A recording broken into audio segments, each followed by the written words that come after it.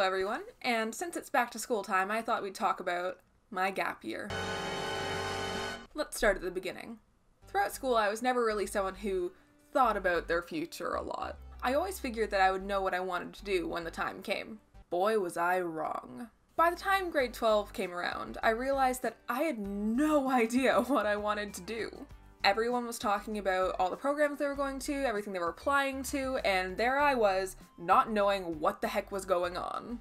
It seemed that every 5 minutes I was changing my mind. I wanted to do one thing, then another, and I just didn't know what I wanted to do.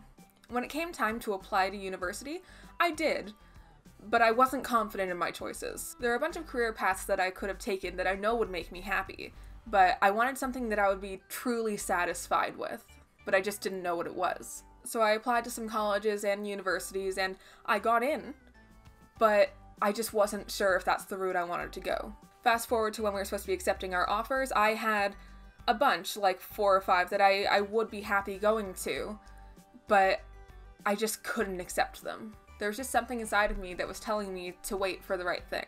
So that's when I decided I was gonna take a gap year. So I did. I decided that I was going to use the time to try and figure out what I wanted to do with my life, to get to know myself better. See, the issue with this was that by the time I decided to take a gap year, it was already June, and university and college applications start again in December or January. So I really didn't give myself enough time to figure it out. Nonetheless, I applied again for different things this time. I was happy with my choices, and at the very last second, I panicked and withdrew all the applications. I still felt like I didn't know myself enough to commit to something like that.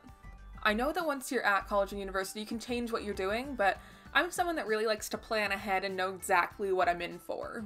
To be honest, the rest of my year was pretty boring. All I did was work and spend all the money on something because I don't have any of it anymore.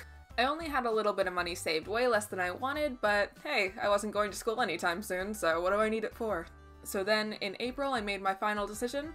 My gap year was going to become a gap 2 years. And with that, my best friend and I moved in together into this very apartment that I am in right now. By the way, living in an apartment by yourself without your parents paying for everything is really freaking expensive.